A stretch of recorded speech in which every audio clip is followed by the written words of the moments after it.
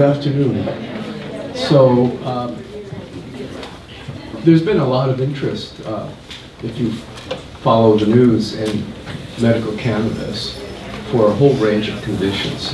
But one of the conditions that is approved for treatment with medical cannabis is Parkinson's disease. Many of the symptoms of Parkinson's disease and symptoms that are similar to what happens in Parkinson's disease. So I thought I'd just give a brief overview of cannabis, what cannabinoids, which are the materials that are found in the cannabis plant that is known by its slang name as marijuana. Marijuana, of course, has negative connotations. It's what Mexicans use, and that the DEA went after the precursors of the DEA, which was Harry Anslinger and the Bureau of Dangerous and Narcotic Drugs. When alcohol prohibition was repealed, the whole army of enforcers would have been unemployed at the beginning of the Depression.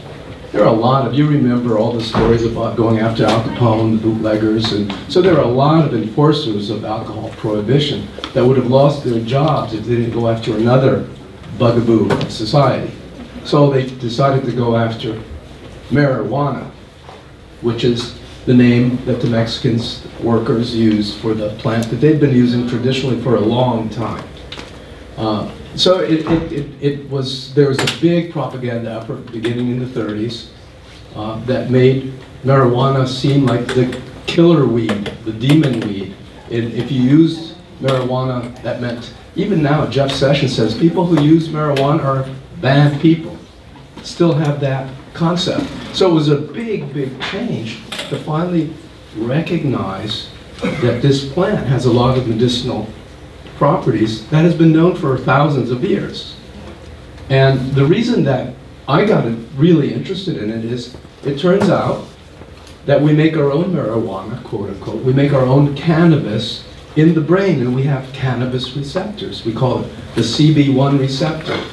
That's why this drug that comes from the plant, tetrahydrocannabinol, interacts with the receptors that we naturally have in the brain to produce a range of effects. And it's the same reason that we react to opiates. We make our own opiate drug in our brain called endorphins, enkephalins, and they interact with endorphin and enkephalin receptors. And that's why drugs from the poppy plant, opium, morphine, etc., react with those receptors in the brain and produce psychological effects, pain relief, etc. So whenever you have a plant in nature that produces molecules that recognize receptors in the human brain, we have then a new drug. We have a drug that can be developed for medical properties. And it was the presence of the endogenous cannabinoid system is a relatively new finding. It was found in the 70s that we are making our own endorphin. Actually, the receptor, making our own cannabis-like drug. Our own cannabinoid receptors were discovered really late, and then the presence of compounds that interact with that receptor produced in the brain were more recent. So we have a whole rationale and a platform for understanding how the materials from the plant interact with brain receptors, produce biological effects. Some of them are very desirable effects, and I'm going to talk about that. Desirable in the sense of having medical properties. So I'm going to stand here to see better. So the cannabinoids are, it's the name for, the generic name for all of the cannabis-derived molecules that are very special. There are at least 60 related molecules. We call them the phytocannabinoids, or the plant cannabinoids. They contain no nitrogen, which is an unusual. Most of the drugs that we use and most of the molecules that we make have not only carbon and oxygen, but they have nitrogen. But these compounds have no nitrogen at all, which is a curiosity of nature. What do these molecules do for the plant itself? Well, some people think it's to protect against insects. So they do, the molecules that are fragrant, that plants make, either attract insects for the purpose of pollination or repel insects for protective purposes. So that's what a lot of people think. But it turns out that some of the plant cannabinoids are involved in normal development of the plant and in sexual reproduction of the plant, sexual development. We forget that plants are sexual beings. I don't know if you want to call them beings, but you know. But anyway, there's pollen and the ovaries, and they get together, and then you have a new plant. So what is the history of this in terms of medical use? Well, 1700 BC. Not many of us are around then, but luckily we have great records. It was described in the Egyptian papyri. In 900 AD, this Arabic physician, Al-Kindi, described its use for muscle spasms. 900 AD, 900 years after Christ was born. In 1800s, that's when Western Europe finally learned about cannabis.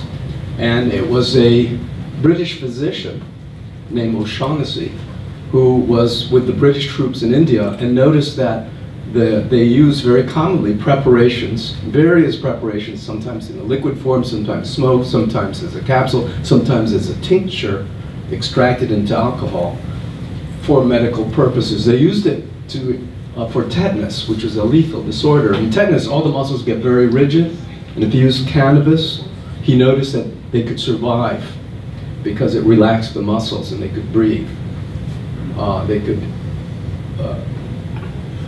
So antispasmodics and anti-tremor agents. So O'Shaughnessy, when he came back to UK, brought a gallon of tincture of cannabis indica and began to talk about it to his fellow physicians, and it became a standard therapy, so that by 1880, the Handbook of Neurology, written by William Gowers, which was like the most well-known neurologist in England at the time, has several pages on the use of, called Squire's extract or tincture of cannabis indica. Indica meaning it came from India, but there's also sativa, which is found in other parts of the world. Two major strains of cannabis.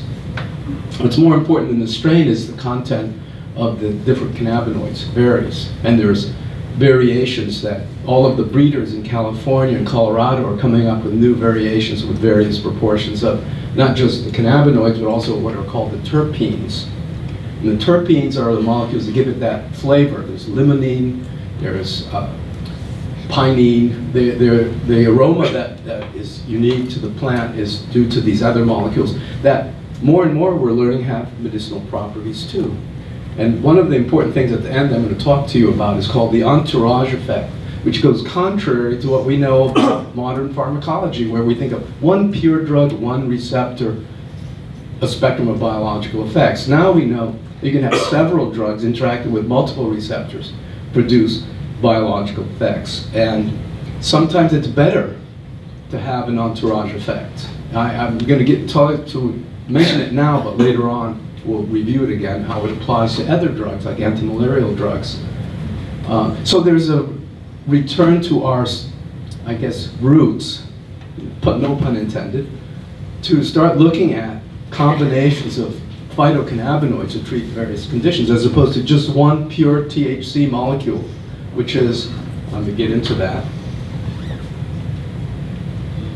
Okay, here's what it looked like. And here's what Gower says. We've already got it. This is what was sold at the chemist shop, the apothecary. That's the terms that were used for the pharmacies in those days, the pharmacists. And he describes, in one case, tremor had commenced in the right arm and leg an hour after a railway accident and extended 3 months later into the left arm. 2 years subsequently, there was a constant lateral movement at the wrists and joints, but no tremor of the fingers. So many times, and James Parkinson actually believed, as many of his other physicians, that Parkinson's disease could be caused by local trauma, and then it would spread. And there's no evidence for that, but he's reflecting the original concepts of what caused Parkinson's disease as a post-traumatic reaction. But in any case, he noted great improvement occurred on Indian hemp And a year later, the tremor had almost ceased, being occasional only. So this is one of the examples. He has several pages in his book on this. It's important to point out that hemp is ubiquitous. It has very low levels of tetrahydrocannabinol, which is the psychoactive component of the cannabis indica. And the hemp is grown primarily for its fiber content. And George Washington, Thomas, they all were hemp farmers, because that hemp was used to make rope for sailing vessels, for sails, for all kinds of things. So hemp has always been a kind of a major agricultural product in Europe, and it's a related plant. And a lot of this, one of the components that you can find in the hemp, but it's present in very low amounts, is CBD or cannabidiol. We'll talk a bit about it in a moment. So I mentioned that our brain is loaded with receptors for cannabis, cannabinoid receptors, and they're heavily distributed in the deep gray structures of the brain. Those of you who have heard me talk realize and understand that the pathology in Parkinson's is in the deep gray structures of the brain. We think of gray and white matter. The white matter are fast conducting fibers that are insulated. That's why they have white fatty material. And the gray matter are neuronal populations, brain cells that really carry information, and astrocytes that are supportive cells. So the outer mantle is gray matter. Then there's all the white matter that connects to and from the deep gray structures of the brain, we call the basal ganglia. And the cannabinoid receptor can be localized and visualized using a technique called autoradiography, where you have a radio-labeled cannabinoid that binds to the receptor, and then you sacrifice, this is done in animals, you sacrifice the animal, you put a photographic emulsion over that brain section, and you can see where that drug is localized, where the receptors are, so to speak. And nowadays, we can do the same thing in living people with PET scanning, where you use a radio-labeled cannabinoid, injected intravenously, wait a certain amount of time, then do the PET scan, and you can see the distribution of the cannabinoid receptor. The reason that's so important to scientists is that it gives us a greater understanding of why and how the mechanisms of action of plant cannabinoids, because it's interacting with certain neural systems, some of which we understand quite well and some of which we don't understand. We certainly understand the neural systems responsible for automatic movement. Those are the ones that are affected in Parkinson's disease, and we know those neural systems are loaded with cannabis receptors. So the highest density of receptors is found in the output ganglia, the output nuclei. So the substantia nigra, you've all heard of me speak about it, that's where dopamine neurons reside. And those nerve fibers from the dopaminergic neurons are loaded with cannabinoid receptors. So you can imagine if you take a cannabinoid, interacts with the cannabinoid receptor, it's going to have an effect on movement. That's the #1 thing. And you have an abnormal movement, maybe it'll improve the movement, or could it make it worse? We'll see. But clearly, you know it's going to make it better, because otherwise it wouldn't have developed over millennia as an anti-muscle spasm agent, that it will improve. You get rid of the spasm, you can move better. The spasm often develops, like the rigidity in Parkinson's disease, because of the deficiency of neural transmission, neural networks that mediate movement. And so you end up with a lot of tight muscles and no movement. In the rat brain, now this is actually the kind of work I did as a PhD graduate student. I worked with one of the pioneers in autoradiography named Lloyd Roth.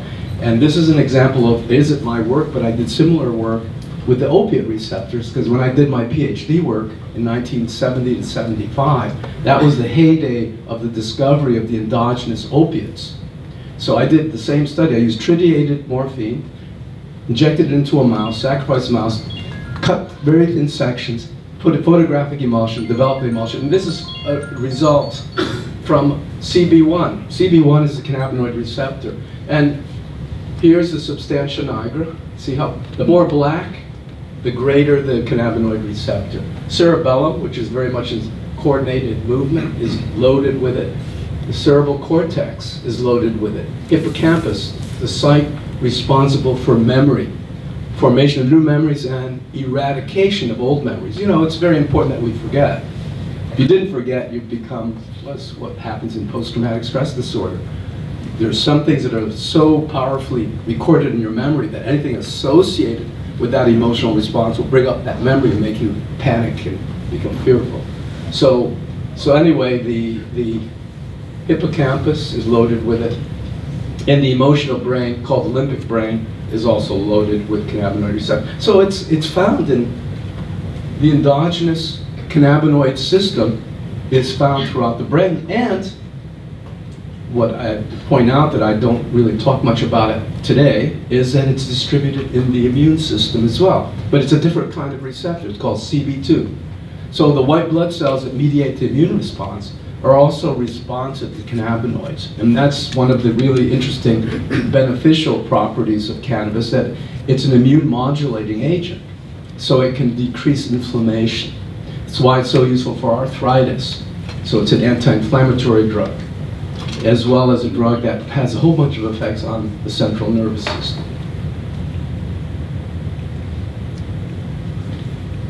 In the human brain, how we look at it is PET scan, and the greater the amount of red, here's the scale, the more, the heavier the density of receptors. So here's the cerebral cortex from the side. Here's the MRI. Look at the whole cerebral cortex is loaded with CB1 receptor. The basal ganglia, these deep gray structures, here's the caudate. That receives all the dopamine terminals. It's loaded with cannabinoid receptor. You can sometimes see it better. Here also, this is putamen. Receives dopamine neuron innervation. So in the human brain, you can see widespread distribution of the cannabis receptor in brain, but in particular, it seems to be very heavily distributed in the deep gray structures of the brain responsible for automatic execution of movement. So the fascinating thing for me, because I study age-dependent neurodegenerative diseases, and the classic one is Parkinson's disease, but the other disease, movement disorder, is also age-dependent. When I say age-dependent, is it increases in likelihood the older you get. So most people end up developing Parkinson's disease in their 60s or 70s, so it can happen younger. So it's an age-dependent disorder. And what's fascinating is that the brain, the number of CB receptors is decreased. The number of them in the motor areas, especially the striatal efferent neurons. And it occurs in parallel to the degeneration of these neurons during normal senescence. Now, with normal aging, we lose neurons, and we also lose cannabis receptors as we get older. The changes are really complex because different parts of the brain age at different rates. So the part of the brain that ages quicker are these deep gray structures of the brain, the dopamine system. So you know there's a diminishment of the CB receptor in those areas earlier than other areas. And the other interesting thing is that I've only mentioned the CB1 receptor, but there's a whole system involved. There are the enzymes responsible for synthesizing the endogenous cannabinoid. It's known as, by the way, anandamide. Anandamide is a Sanskrit or Indian word meaning the joy molecule. That's what Meshulam from Israel is the one who discovered anandamide, and he named it. But there's another one that's made. So you need enzymes, you need machinery to make the drug, the endogenous. We call it a neuromodulator because it's not a true neurotransmitter like dopamine, but its function is to modulate neurotransmitters. So if you have overactive dopamine system, the anandamide is elaborated by its biosynthetic machinery and dampens and kind of modulates downwards the dopamine activity. So in Tourette syndrome, where people have overactive dopamine system. They have multiple motor tics, and I don't know if you know about this, but they'll say, "Ah," grunt and yell, and you treat it by giving anti-dopamine drugs that you don't give to Parkinson's disease because it would worsen Parkinsonism. But the phytocannabinoids are remarkably effective for controlling Tourette syndrome without producing Parkinsonism, because the problem in treating Tourette syndrome with anti-dopamine drugs, which are the major tranquilizers, is that can make them too slow and rigid. So this is one of the uses that is given an example of how a neuromodulator would work. In the case of Parkinson's disease, you don't have enough dopamine. So what does the cannabinoid system do? Is turn it up a bit. It modulates the activity. So if there's underactivity of a neurotransmitter, the cannabinoid system is there to regulate upwards. So it's one of these homeostatic systems that keeps things fairly stable. That's what so much of the research that's going on is not so much with giving it as a medicine, but there's every day there's hundreds of papers coming out as to how the cannabinoids work in the brain at a molecular and cellular level. And that's why I'm working on some basic research on this, how the traumatic brain injury involves changes in the endocannabinoid system, and by manipulating the endocannabinoid system with cannabis, you can enhance recovery from traumatic brain injury. That's an example of one of the projects I'm working on in mice, not in humans. What's also fascinating is that the changes in the cannabinoid 1 receptor density is different in men and women. If you look at, this is the age, so 20 years, 30 years to 80 years, increasing age. This is the density of the cannabinoid receptors. And you see that the, let's see, CB1 receptor, I'm blocking out, which are the women? The women are this line and this line. Let me see. Left brain area. I forget the significance of this. But in any case, the rate of change of the CB1 receptor differs in men and women. There's a certain point where it's kind of overlaps. It's a regression. It's the entorhinal cortex for men. Dash line, okay. It's much more than you need to know. And this is more than you need to know. Just showing that in the healthy brain, this is a healthy neuron. I'm sorry, microglial cell. This is an immune cell of the brain, a microglial. This is a neuron. And the neurons have CB1 receptors, that's what the squiggly line is, in the cell body. And it makes endocannabinoids, which this neuron, which is anandamide. The microglial cell has a CB2 receptor. Microglia is the immune cell. So its immune function is regulated by a different receptor. With disease brain, the microglia, the immune system is activated. In Parkinson's disease, we have an overactivity of the brain's immune response. It causes some of the problems, the inflammatory changes that drive the disease forward and the resultant demise of neurons. And they end up having an increase in the CB2 receptor. The neuron itself in the disease brain has a decrease in the endocannabinoid production and a decrease in CB1 receptor. CB1 is in neuron, CB2 is in the immune brain. So they go in different directions. The CB2 receptor increases with disease and with aging, and CB1 receptor decreases with disease and with aging. And the T cell, which is a circulating cell with CB2, will also change in disease.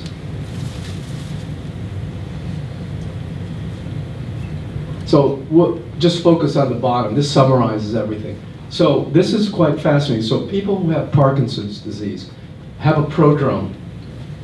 Well before they develop slowness of movement, rigidity, and tremor, they already have some changes in the CB1 receptor. So you can see here, in the pre-symptomatic stage of Parkinson's disease, the CB1 receptor is down-regulated. But once you develop the illness, the CB1 receptor goes up and the CB2 receptor goes up. So the CB2 receptor goes up in the reactive microglia, in other words, an activated immune system. And the increase in CB1 is an adaptive response to the decrease in CB1. So as the illness advances, it's trying to compensate for the diminished CB1 receptor by upregulating the CB1 receptor.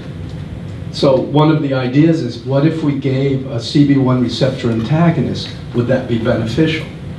Because we not only have cannabinoid agonists that act just like an andamide, the endogenous one, just like the exogenous one, THC, but we have now synthetic drugs that can block CB1 or CB2. And I'm not going to spend too much about that, but that's what the pharmaceutical companies are hoping to get in on. Unfortunately, there are very, very negative effects of using pure drugs that block CB1 receptors. They're great for research, but there were some studies being done where people got very, very ill using synthetic antagonists of the cannabinoid system. It's such a critical system that if you start mucking around by blocking certain receptors, you can get in trouble. Well, I don't have to tell you about Parkinson's disease, other than to summarize the pathology. It's Lewy bodies accumulate in neurons. These Lewy bodies accumulate in the brainstem, and when they accumulate in the cerebral cortex, you have dementia with Lewy bodies, which is the second part of the talk. I'll spend 10 minutes on that after we're done with the cannabis talk, and you can ask questions about cannabis. And what happens in Parkinson's disease, this nigrostriatal system, this is the substantia nigra, which is loaded, by the way, with cannabis receptors, projects their fibers to caudate putamen, these deep gray structures in the brain.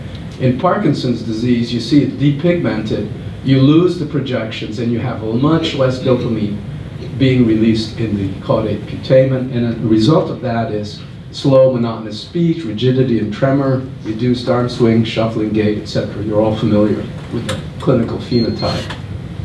So there have been the sad part of this part of the talk is that there are not that many well-controlled, double-blind, placebo-controlled studies that the FDA requires for any drug to be approved for a specific treatment. There are some, but they haven't gotten FDA approval because it's not a single drug, and they don't ever go give you approval for combinations like what you get in the plant. So they've already approved synthetic THC since 1985. It's used for nausea, vomiting, and glaucoma. It's pure THC. Why don't we just prescribe THC? And in fact, I've tried that, and it's so impossible to control the effect because it's so slowly absorbed in oral form, and because it's a pure single THC, it doesn't work as well as if you give it with CBD or an entourage of other cannabinoids. And that's where I'm bringing up the entourage effect, that pure molecules from the plant, like THC or pure CBD, are not as effective as when they're given in combination. But you are all familiar with combination drugs. Levodopa was intolerable by most people because it made people throw up. But if you added carbidopa to levodopa, that's known as Cinemet, that's our standard drug. Same with the cannabinoids. If you give your pure THC or pure CBD, you're not going to get the same benefit as you give various proportions of THC to CBD. The ideal is a 1-to-1 ratio. And I have a study that talks a bit about it. So, by the way, the state of Florida, the rules do not allow officially the smoking of the weed, of the plant. It can be vaporized, which is a lot healthier, so that's fine. There are different ways to vaporize the plant, and many of the dispensaries will provide vaporizers for sale, you know, so you don't have to go to a head shop like the underground people go to get all these different devices for delivery. So this was an open label study, just observation with 22 patients. They smoked the cannabis, and it improved both motor and non-motor features of PD. And the way that you score motor improvement is by using a rating scale called Unified Parkinson's Disease Rating Scale. There was statistically significant improvement in the motor function by smoking cannabis. If they looked at specific motor symptoms, there was significant improvement in tremor, rigidity, and bradykinesia. what I find quite fascinating, and there's some really better studies that have been done. This is considered a weak study because it's open label, there's no control group. So it just gives you an idea, hey, it might be useful. This kind of data is important because it leads to more carefully controlled studies.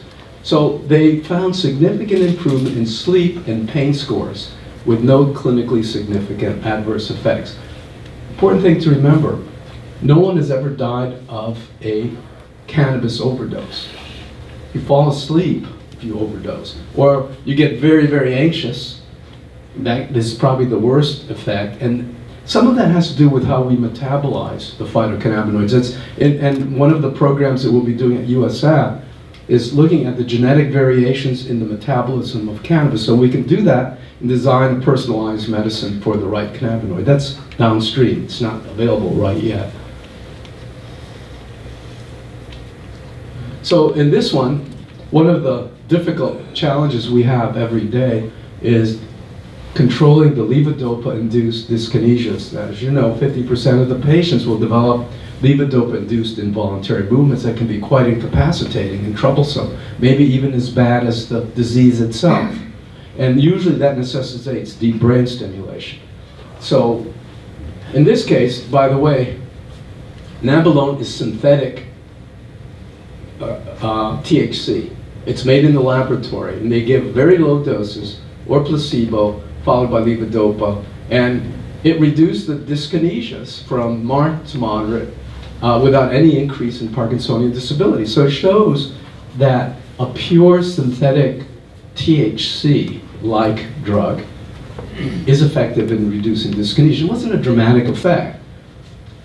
I've had patients who've gone to Colorado and they get their EPENs. I've interviewed them, and they say as soon as they have the dyskinesias coming, they will take a few puffs of the EPEN and they can attenuate the dyskinesia. It gives me a lot of hope that I can save people from deep brain stimulation, save them from surgery if they have their EPENs that they can use to prevent the dyskinesias.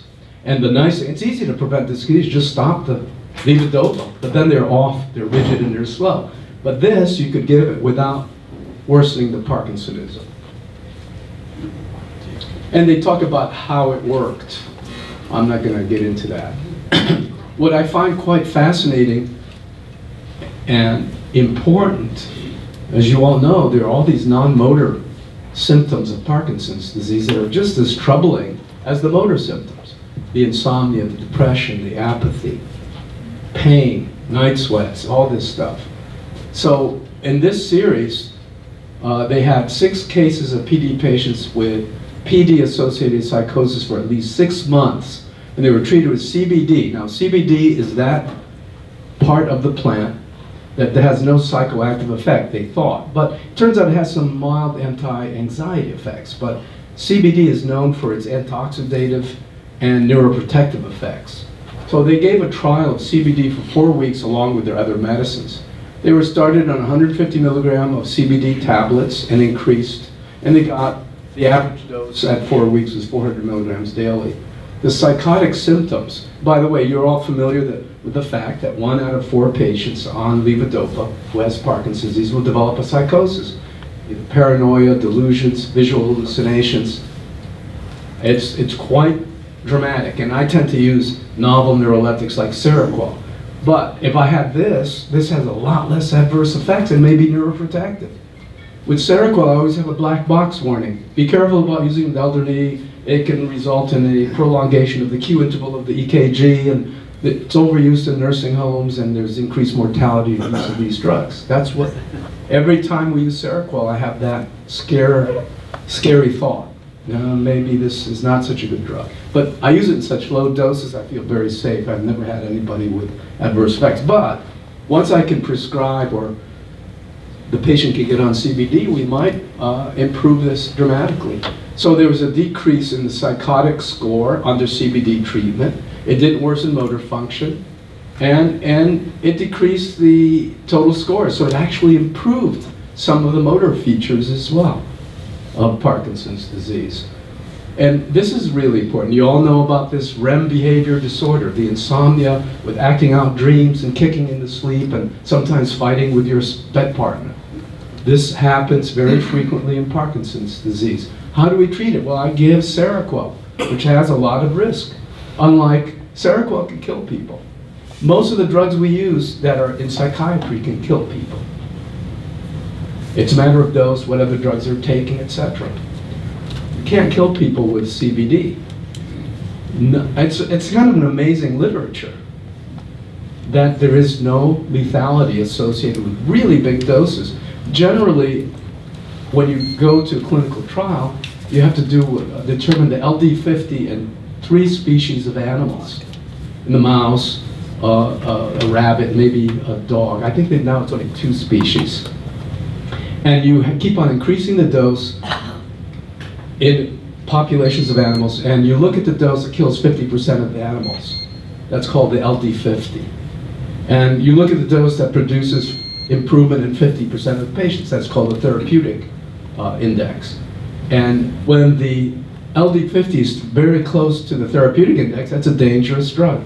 Well, there is no LD50 for any of the cannabinoids. So, just to emphasize that there's no adverse effects. The biggest adverse effect of using cannabis is with the police. It's true, with Jeff Sessions' attitude that we're going to get you because you're immoral. There's no good people that use cannabis. There's no reason we should allow cannabis in the United States. It's very un-American. This is what a lot of people say, but if you look in rural areas, they all grow their own weed and using it. So there's a lot of hypocrisy there. But anyway, I'll summarize it here. There's more work. There are some really good studies that have just come out last year. I thought I had that as the last slide, using what's called Sativex.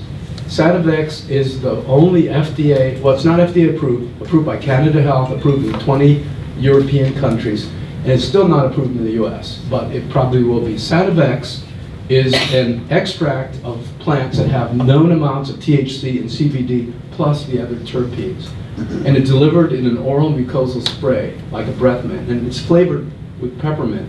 And it's been approved for and used in Canada Health, in Canada, for multiple sclerosis, pain that's refractory to opioid treatment, for tremor, for Parkinson's. So it's used in Canada that way, and in Europe. In the US, they're still not a long way.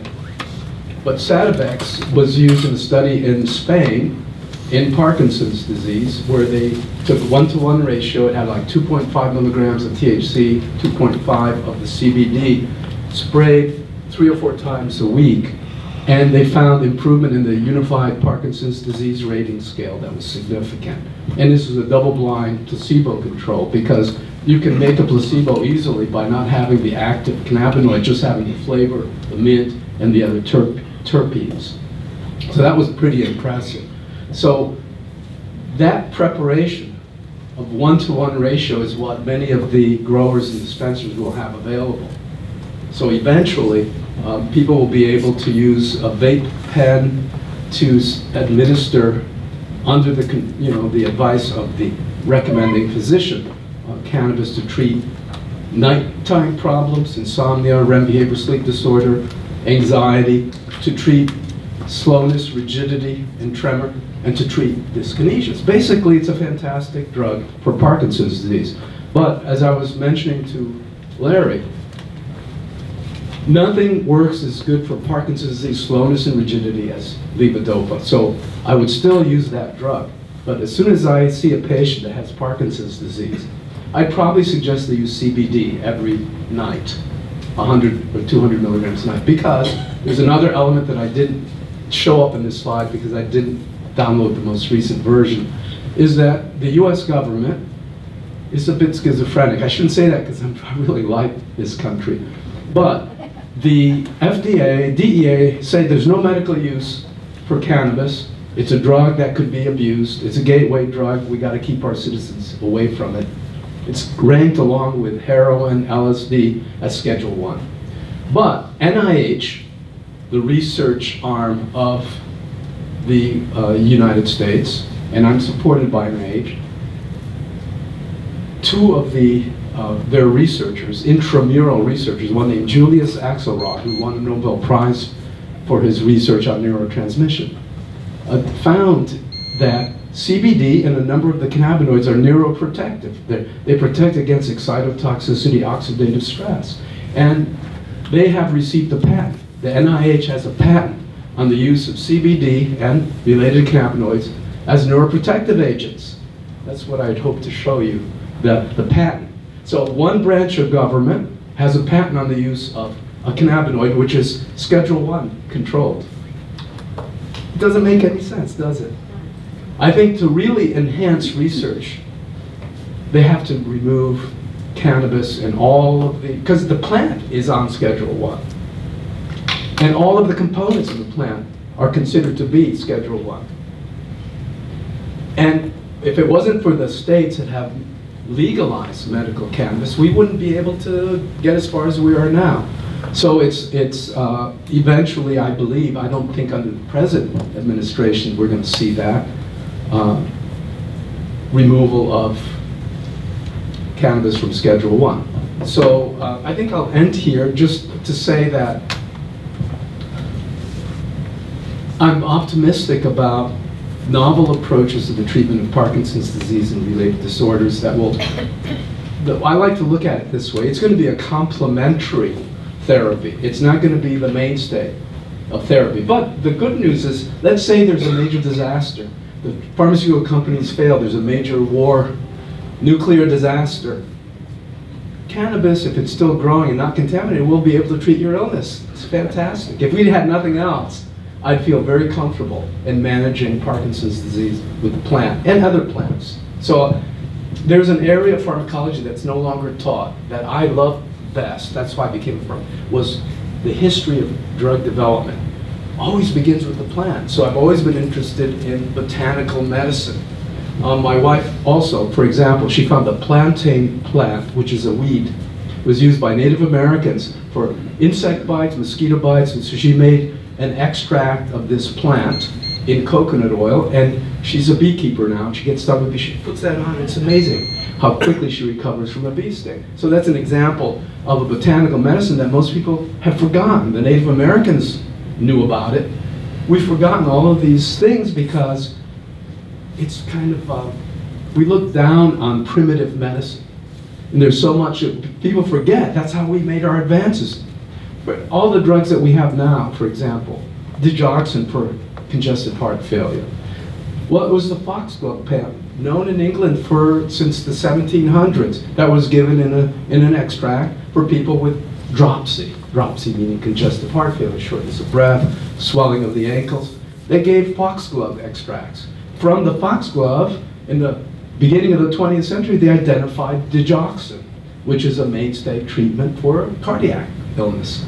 Same thing with apomorphine, what we use for, it's a dopamine agonist for rescue. You give it, inject it into the skin, and it quickly acts on the dopamine system. Well, believe it or not, apomorphine was first derived from the opium plant, acid extracts of opium.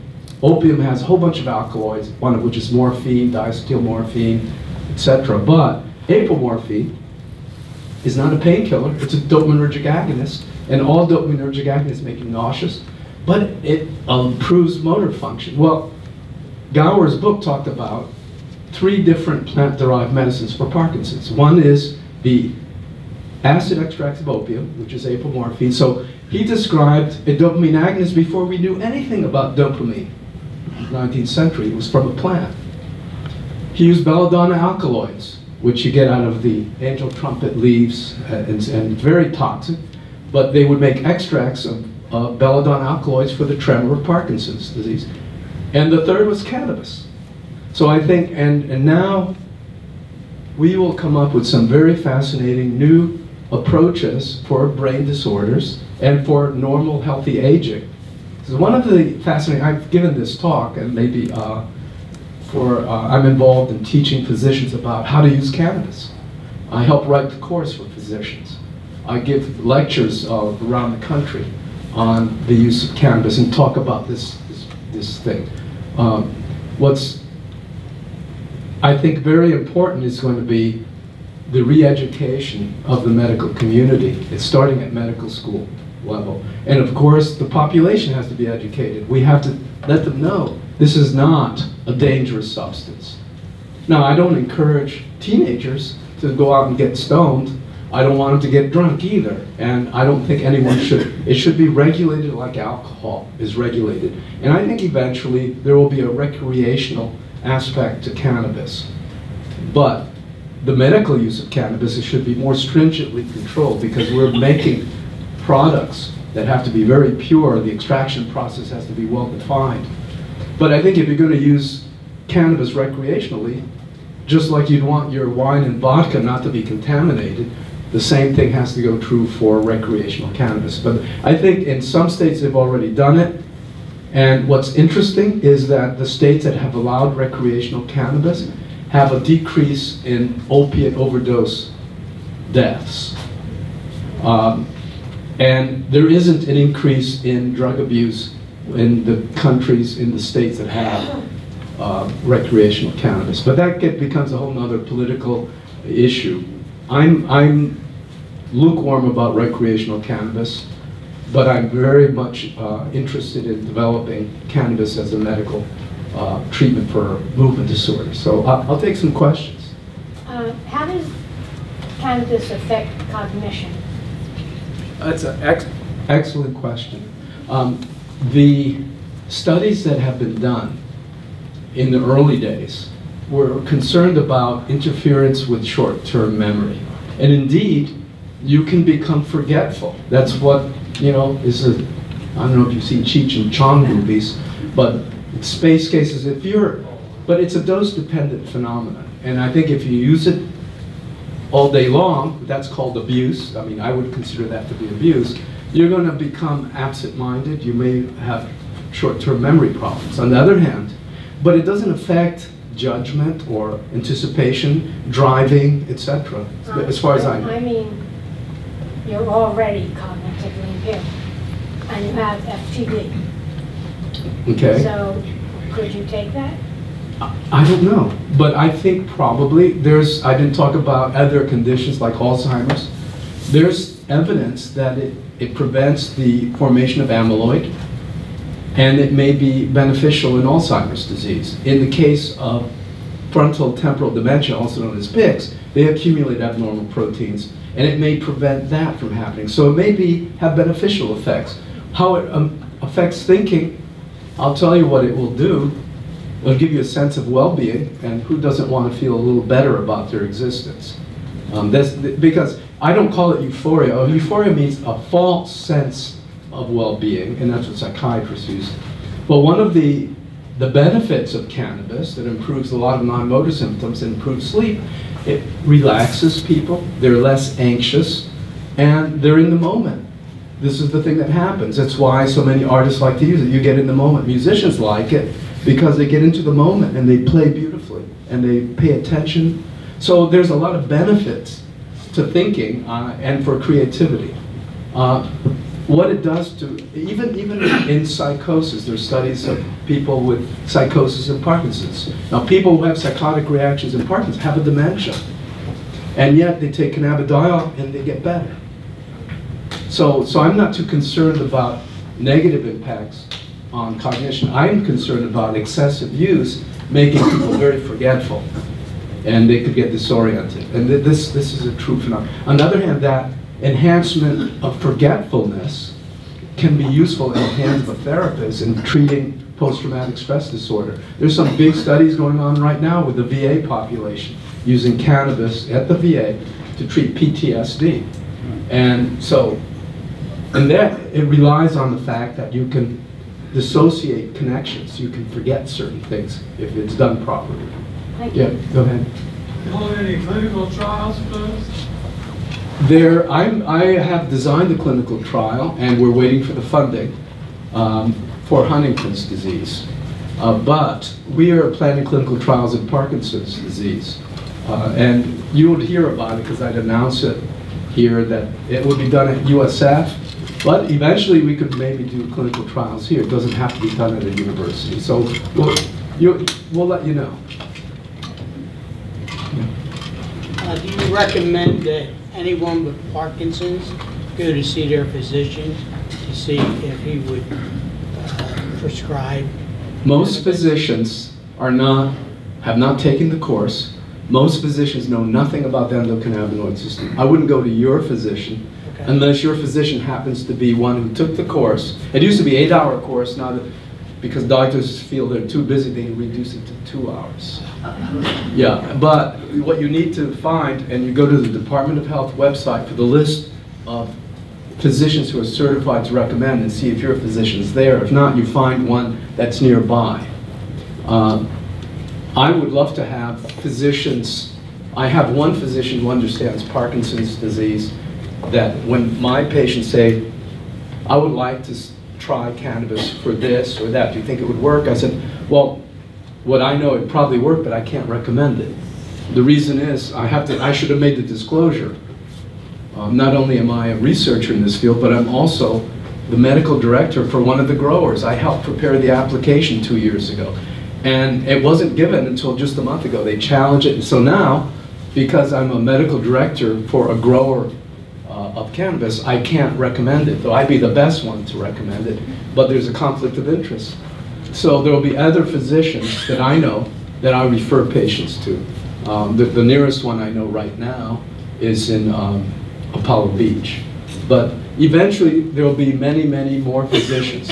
I think there's, I forget the number, but the number is increasing. But most physicians they don't want to be bothered because it's complex.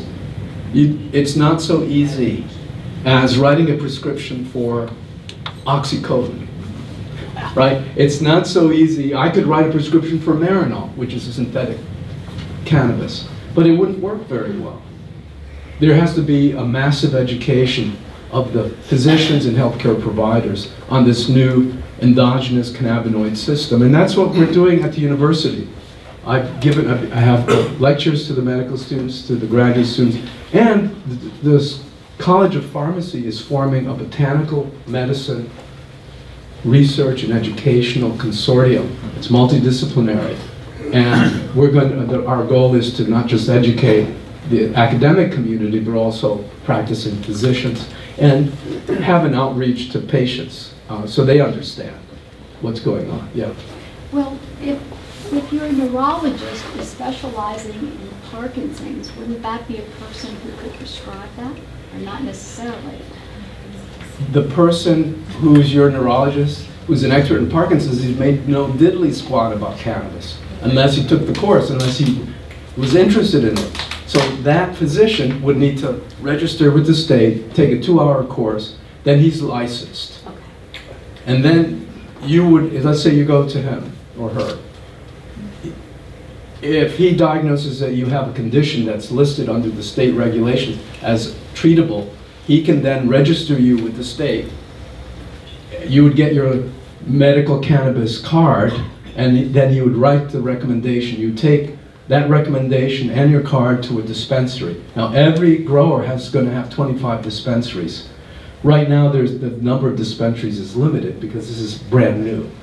But there's 12 growers, each will have 25 dispensaries, and they're distributed throughout the country. I think there is a dispensary in Sarasota. I know in Tampa there's a handful already. I know that the Three Boys Farm that I'm working with will have dispensaries in Sarasota as well. So I think I'll take one last question. I won't be able to talk about dementia, which is fine. What I would like to do is not talk about questions, talk about the results. You are the kind of doctor that would like to see more. By making connections, you make connections. By studying one thing and another, and put it to the meaning. That's what I know about creativity. Thank you. Well, the thing is, Frank is a friend, not just a patient, so he's being flattering. But the thing is, I'm a bit of an oddball as a physician. I know you're not leaving because of me. No. But I have to tell you, I had 3 different careers that I've integrated. I started off as an artist. I actually was a professional artist and an illustrator until I was 24 years old. And I realized this is no way to make a living. It was difficult. And I had too much pride to ask my family for money. My father was a physician who was disappointed I wasn't doing what he wanted me to do. So I tried it till I was 24. And finally, the next best thing to do is to go be a student again. The reason I liked being an artist was that I had a lot of choices, I thought, except the one choice that you have is how am I going to pay the rent? I mean, so I had to get a regular job. So there was not much freedom in being an artist. So I gave that up, partially. And I went back to university because there's so many choices. I could become a psychopharmacologist, I could become an architect. I decided to become a psychopharmacologist, got a PhD in neuropharmacology. And then I did 2 years of research. And by the age of 31, I said, I can't do this for long. It's so boring working with mice. And so, and so I was encouraged to do a PhD to MD program. I went to medical school.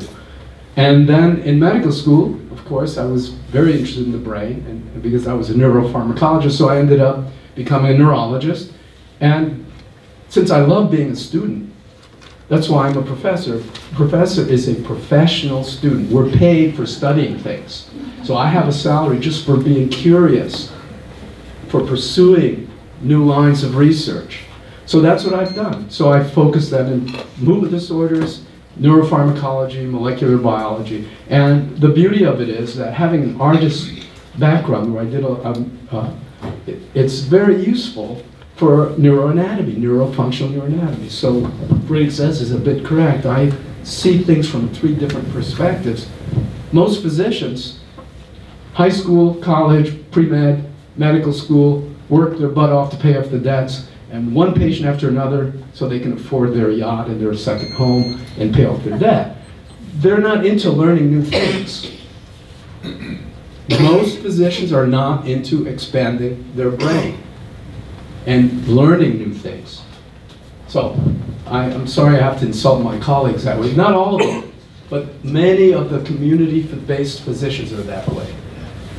So, that's why I always recommend, if you're not happy with your current private neurologist, seek an opinion from an academic neurologist.